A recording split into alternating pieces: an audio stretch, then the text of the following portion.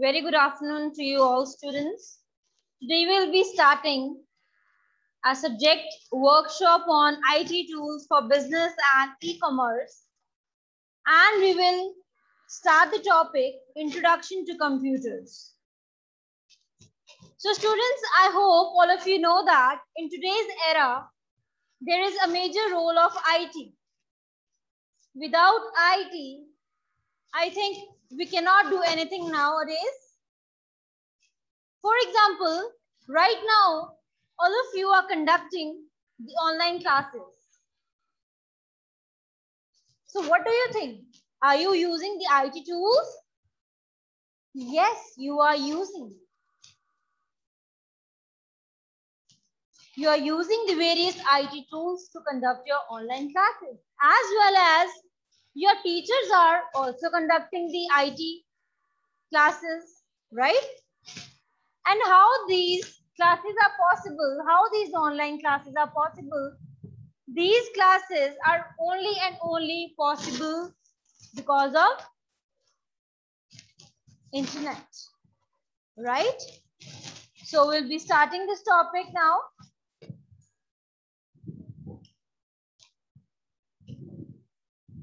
Starting with introduction to computers. What is a computer? A computer, it's an electric machine which helps to perform various calculations, which helps to perform various functions, right? So it's an automatic electric machine for performing calculations, right? According to International Standard Organization, a data processor, to whom it's called data processor, it's the computer. It's a data processor that can perform various computations, including arithmetic, that is, it includes the various calculations, the various mathematical calculations, right? And logic operations without intervention by a human operator during the run. So, computer in a whole, it's an electronic machine which helps to perform various logical operations as well as the mathematical operations, right? The characteristics of the computer. You know that this computer system has numerous characteristics, that is, various features of the computer. You know that a computer has memory in it where you can store a large amount of data. It may be the files, it may be the pictures, it may be the audios, music, videos, right? Then it has so much speed that your single task is done within some seconds, right? The mathematical calculations are performed within some seconds, right? Then it is automatic, right? It is accurate. It is reliable, very much accurate, versatility, and diligence. We will discuss all these characteristics one by one in detail.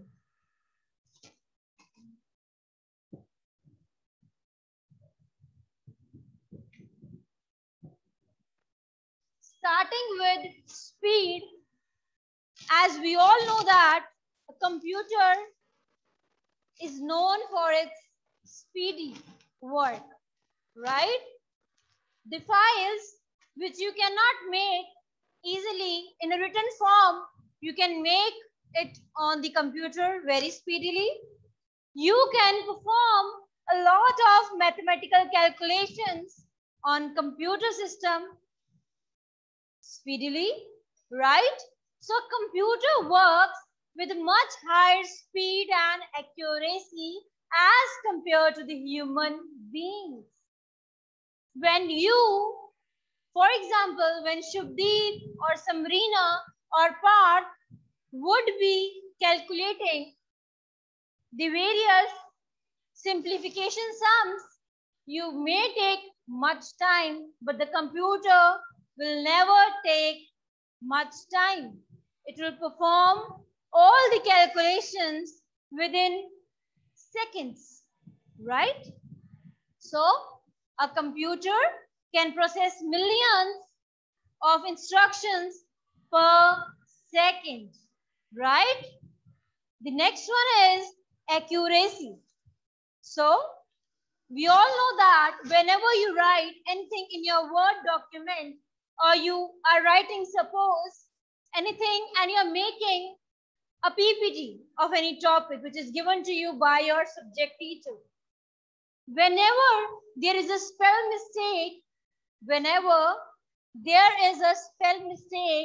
the computer system always identify it. It always underlines that.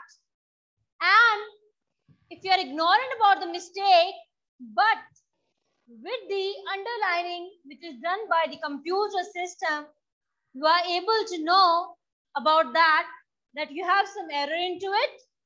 And what you do then, you verify your spelling mistakes, right? So what does the computers do? The computers perform calculations with 100% accuracy. Correctness is there always in computers. Okay. Next, diligence. Now, what does diligence means? A computer can perform n number of tasks. I hope all of you are familiar with it, right? So what are the n number of tasks? There may be the calculations, right? There may be n number of calculations. They may be making accounting statements, right? They may be making any engineering drawing, right? So related to that, the computers are doing n number of tasks. I hope all of you are familiar with it, right? And what they say is that a computers never feel fatigue or tiredness, right? So what does it mean? It means that the computers are more and much superior than that of the human beings, right?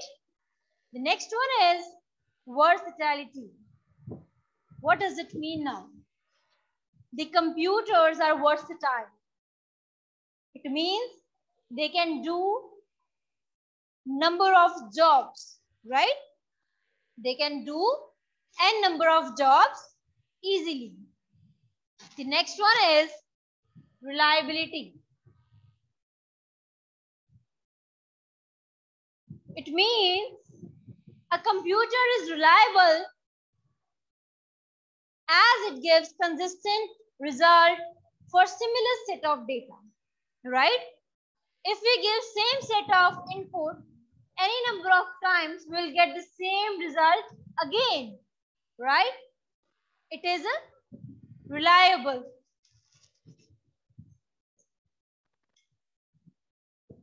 The next feature is automation.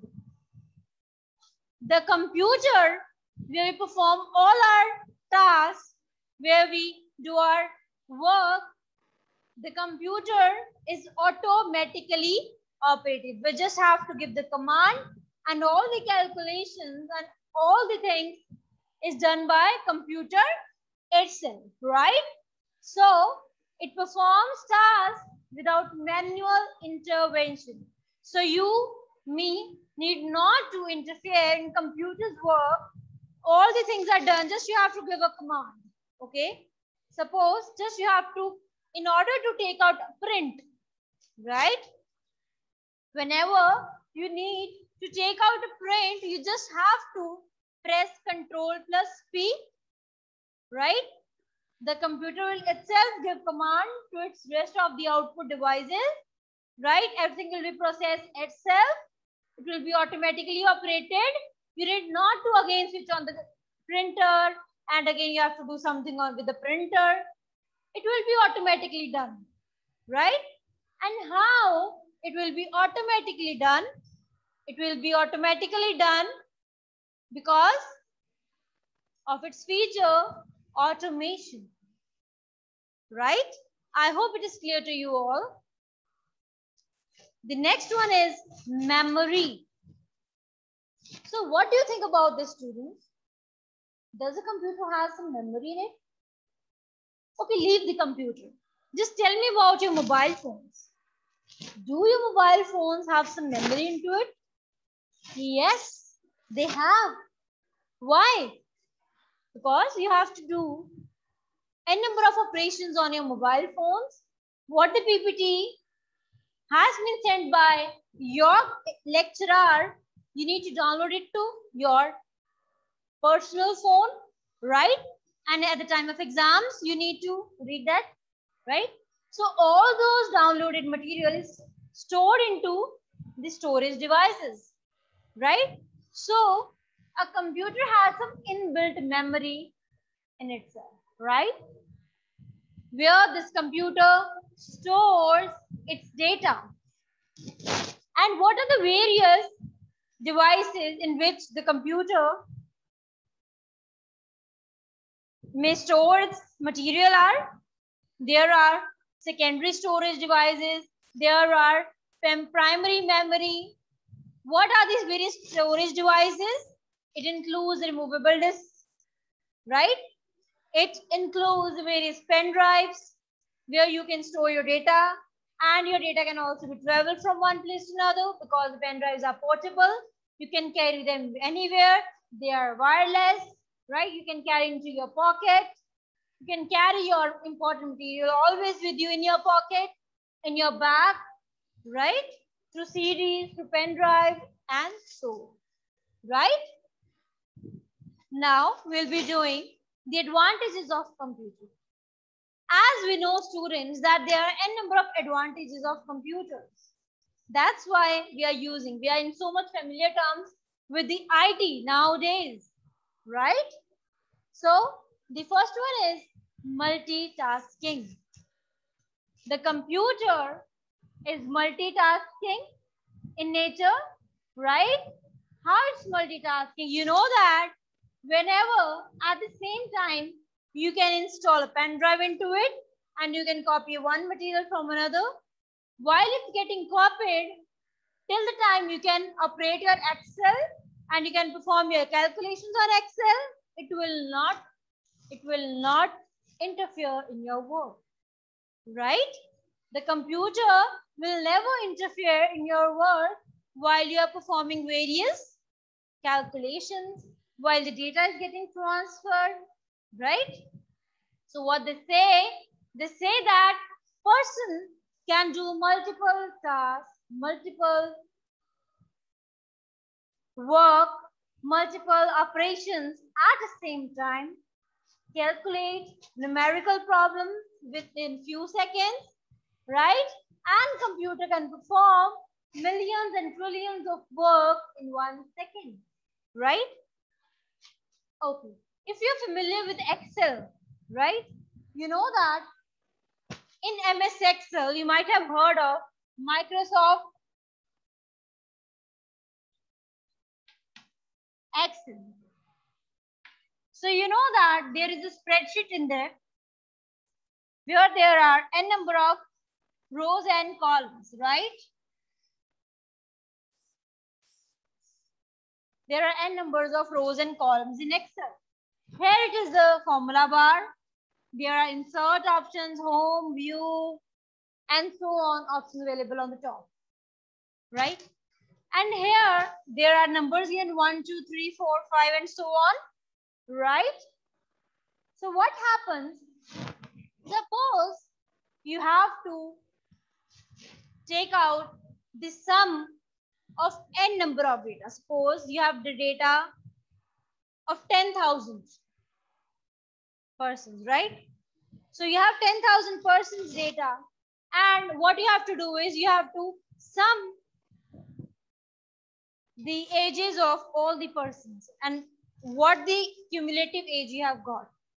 In order to do that, you need not to switch on the calculator and you need to plus 1 by 1. Hari 65, Ramesh 75, Kunal 24, right? You just need not to do this. Yeah, just what you have to do is, in the formula bar, I will tell you how to operate that. In the formula bar, you just have to write down sum, SUM, sum, right? And you have to select the first one, the first Harish number, right?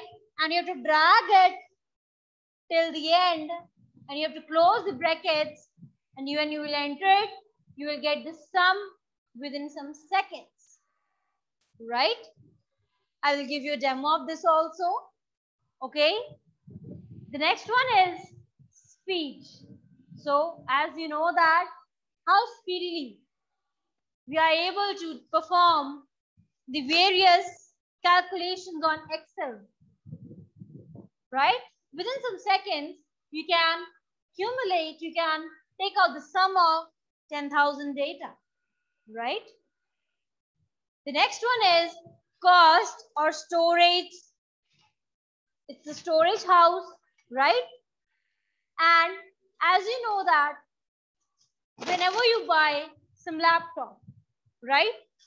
Whenever you buy some laptop, whenever you talk about the memory with the seller, he always says, whenever if you want to purchase more memory product, you will be charged more. If you want to buy less memory product, it will charge according to that. So the cost, right? Amount of knowledge, person can save huge data within a coffee budget. Centralized database of storing information, that's the major advantage, it will reduce cost. So once you have bought the computer, once you have bought the PC, then you are able to store n number of information into that for a long term, right? The next one is accuracy.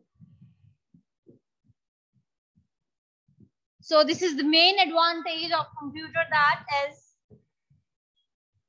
the computers not only perform calculations, but we know that the calculations performed by computer is 100% correct, right?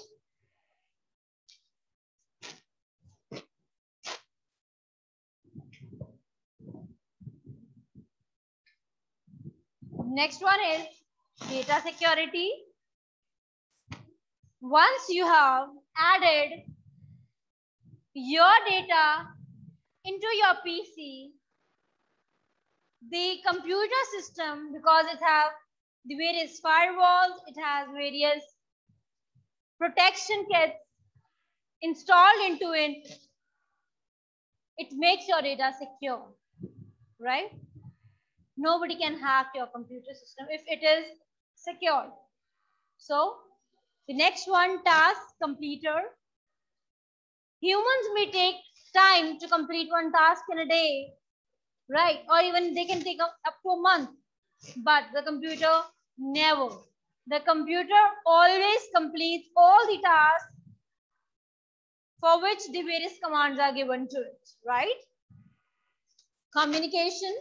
The computer helps the user in a better understanding and communication with the other devices, right? Productivity. It's quite obvious the level of productivity of computer which is operating automatically, it is doubled, right? And it is very much fast.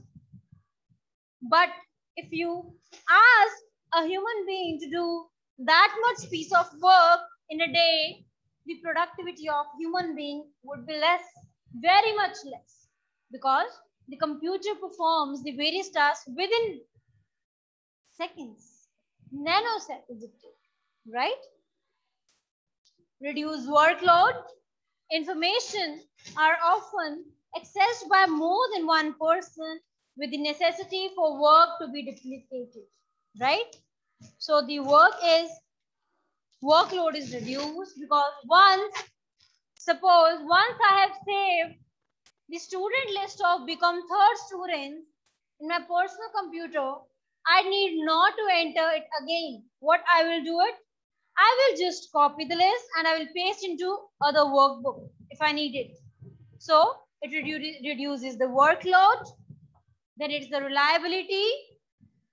Computers can perform same work repeatedly without any errors or without any fatigue, right?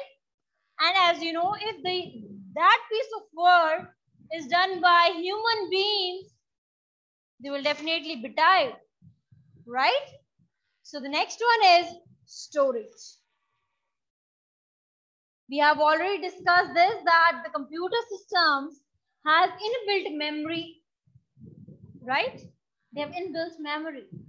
Okay, so you can store any number of data in its memory. It has primary memory as well as it has secondary memory, right? So the primary memory is inbuilt, and whereas secondary memory, in order to store the things in the secondary memory, you need to attach that device to the computer system, like the pen drives, the various CDs, right?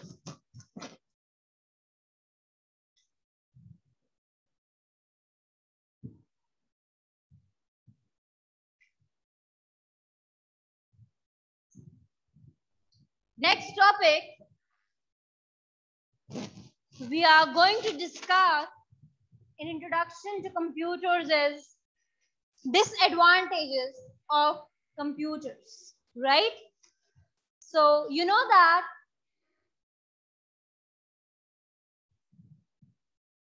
to every system, there are good points also, that is the points favoring to that thing, right?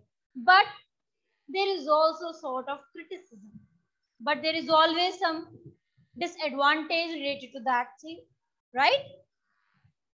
So in the similar way, the disadvantages of computer are virus and hacking attacks. And I've told you, no doubt that I've told you that there is digital security system installed into it, but still there are hackers who can hack your device, right?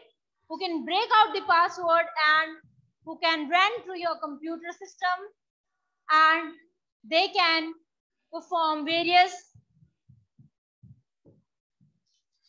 copying issues. They can perform various theft issues, right? They can copy your pictures. They can copy your very confidential matters, which are already into the saved memory of your computer system, right? Then there are online cyber crimes. What are these cyber crimes? Now, these are the crimes which are related to the computer and its network, right? Online cybercrime means computer and network may have utilized in order to commit crime. Cyber stalking, it can be fraud. Now, what is cyber stalking? It is going into some other's ID and checking their posts, checking their material, right? And copying it, doing fraudulent activities with them, right? Then the next one is high cost. As you know that the computers are very much expensive. So this is a sort of disadvantage, because some of the people, they can purchase it, and some of the people, they may not purchase it, right? According to their financial problem, right? So it has high cost. The next one is distractions and disruptions. What does it mean? You know that when you have spent hours, so many hours on the web or watching videos on YouTube, then you know that your computer is distracting you.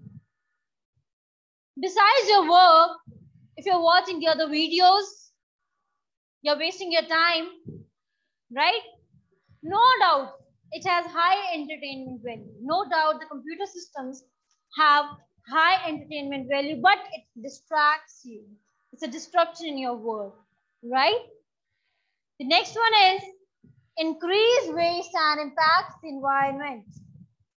So you know that with the speed that computers and other electronic get replaced, all the old devices, all the old versions of that IT tool, they are thrown away. And that is a very big disadvantage to the environment. These things are a very much barrier in what? In our environment's pure level, right? Our environment is not getting pure. Our surroundings are not getting pure because of such things. Because these things need a proper disposal. And when the old things are not in use, they are just thrown away. And it is a very much big problem for the environment.